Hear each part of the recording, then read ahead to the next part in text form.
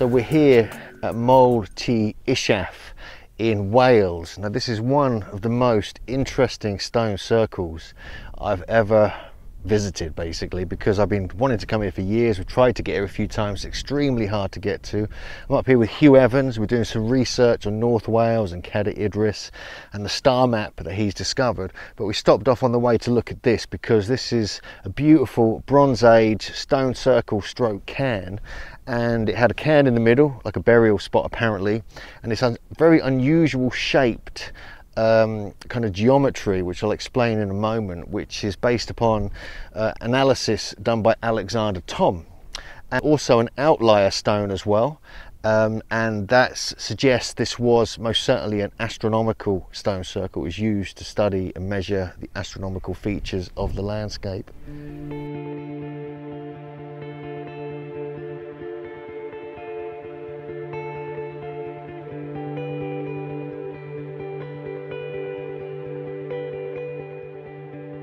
So we're just walking around the southern kind of part of this, part of the circle. This is like possibly one of the entrances here, and you can see they're quite low stones.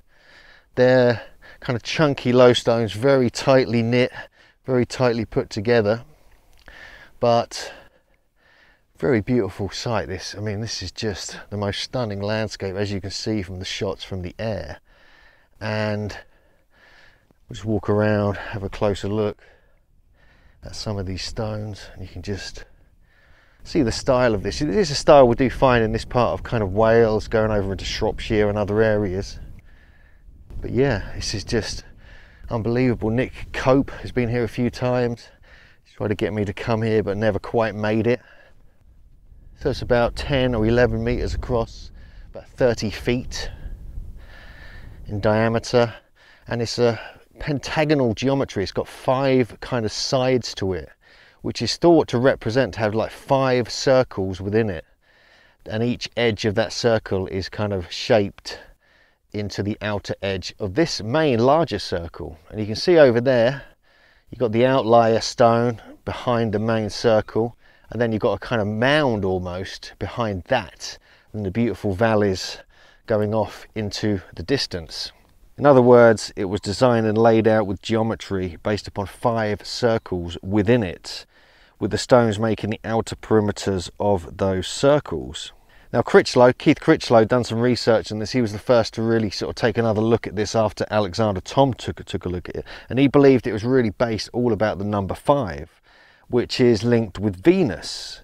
And he says, I'll quote what he says here, he says, "Venus, as seen from Earth, moves around us, looping in close 5 times in 8 years before repeating the cycle.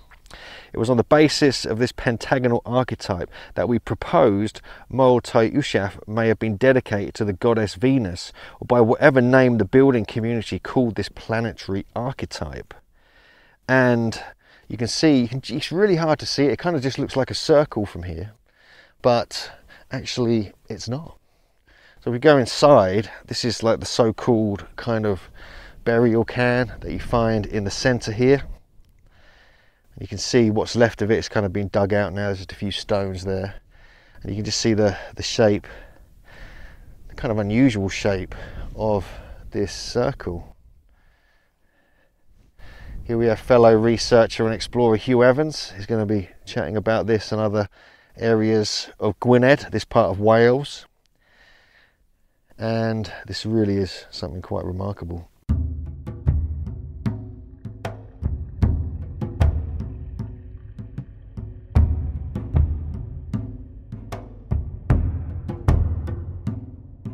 Here's one of the kind of bulbous stones we find, which is almost exactly north, going in that direction. There's some more stones on the kind of hilltop over there. Nick reminded me to look on this for a serpent carving, and like you got like potentially the head of the serpent there, and a kind of zigzag body going across the stone there.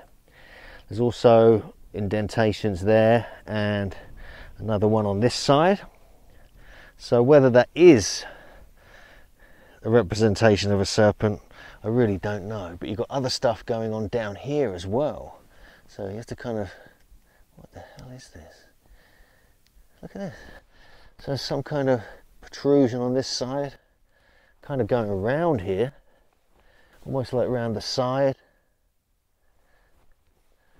Is that some kind of spiral carving just there? Is that what that is? Or is it the serpent up here? Yeah, I think it's down to interpretation. It's worth noting these things. This is a chunky beast, look at this.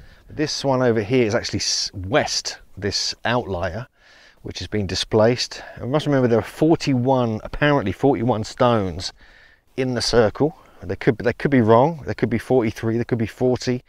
We've got this one as well, of course.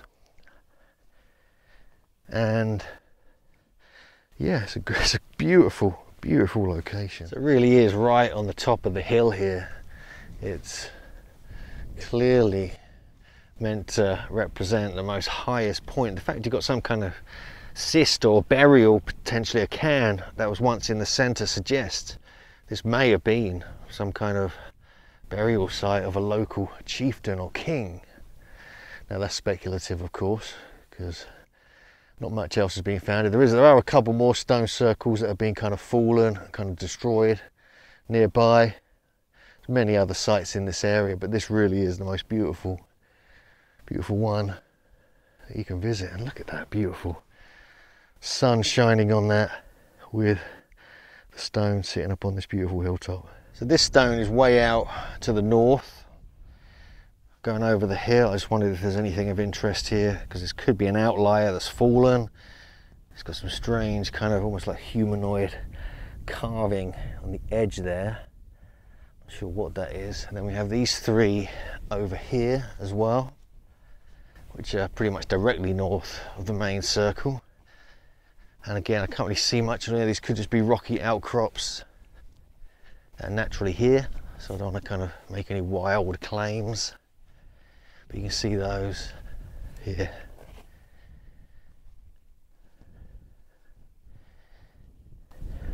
And the main stone circle you can just see popping up over the hilltop there. There's actually another stone over here. We'll have a quick look at this. This one just over here. It's like northwest from the main circle.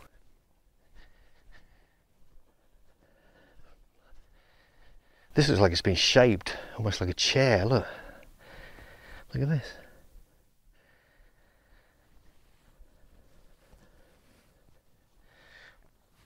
Now, there was talk from Nick Cope about there being some kind of, sometimes people place an egg in the northern stone somehow. There's like a hole in it. So whether that was the hole there and this is the northern stone. No egg there, Nick. It's got some kind of shaping and carving on this. That is interesting. It almost looks like a seat.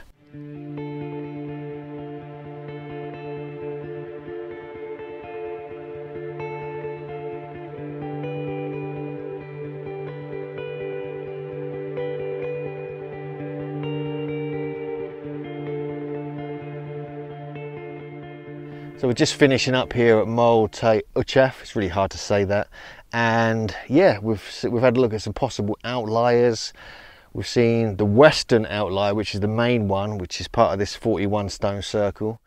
It's hard to see the geometry, but I've got some aerial shots and I'll show you the geometry that Keith Critchlow did. And I believe Alexander Thom and others have been looking at this. And it really is a unique and beautiful place. So it's just near the village of Llandrillo.